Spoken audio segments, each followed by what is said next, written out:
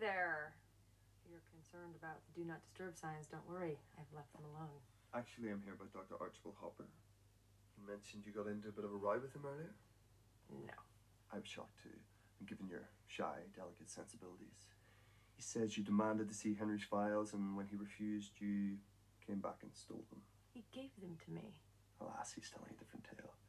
May I check your room, or must I get a search warrant? Is this what you're looking for? Well, you're very accommodating.